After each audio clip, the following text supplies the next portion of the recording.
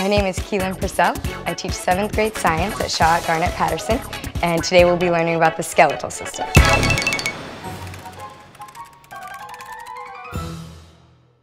So our agenda for today, we are going to take some notes on the functions of the skeletal system, because Naquan told us we're going to learn about what our skeletal system does by the end of class.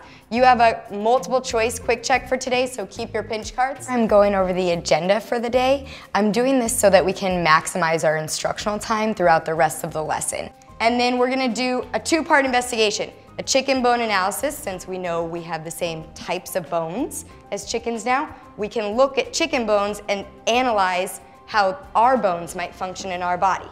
Okay? And then your exit ticket for today is going to be a stand and deliver. I want myself and the students to have an idea about what are we going to get through and how long should it take us to do each part. So we're always thinking about how can we make sure we're being on task and using our time efficiently to get to the next activity by the time we should get to it. It's time for our do now, true or false, fun facts. So remember, you don't have to know the answers to these, but I just want to see what you already think before we go into it. When you were born, you had 300 bones. Now you have 206.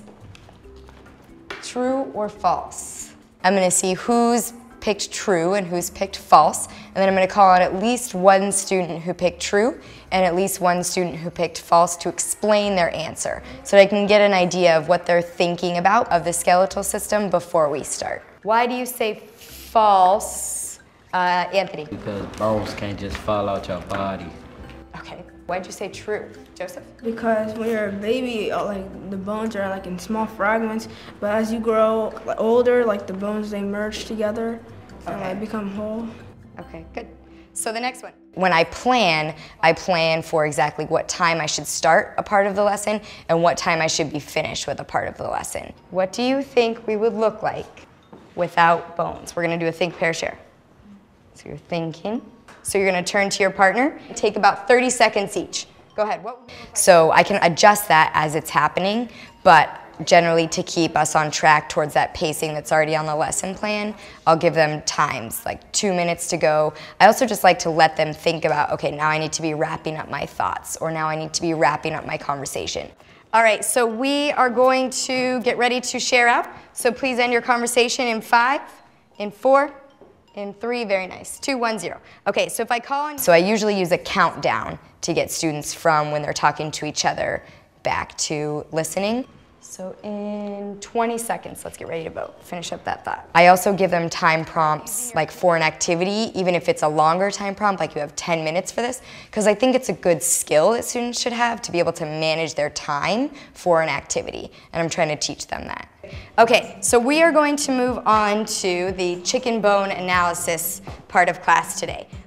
I set up the transitions in the first week and 2 weeks of class with a certain set of students, and we practice them, and we practice them, and we practice them as an actual, sometimes we'll spend a whole lesson on what are our routines and what are our transitions, and let's master them. So some expectations, which you guys always do an excellent job with partner work, but please share the materials, share your ideas. So like when we are moving into partners today, we've practiced that a lot, and we've practiced it until we got it right.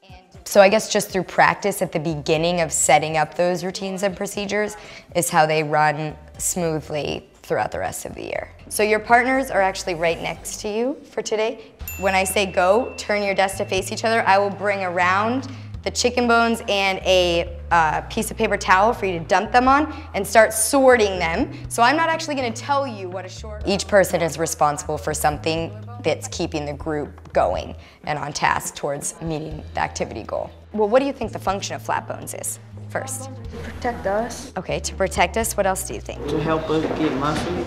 Okay, so what is that helping to do? When students are working in groups of more than 2, they are each given a group role. So there's a leader of the group, there's a materials manager, there's a recorder, and there's a timekeeper. And this helps them to maximize their time. All right, 10 seconds, line up, go ahead. 10, 9, 8, 7, 6, 5, 4, 3, 2, 1, and 0. Okay, ladies out to the right and stop at the door, please. I love being a teacher. It's great.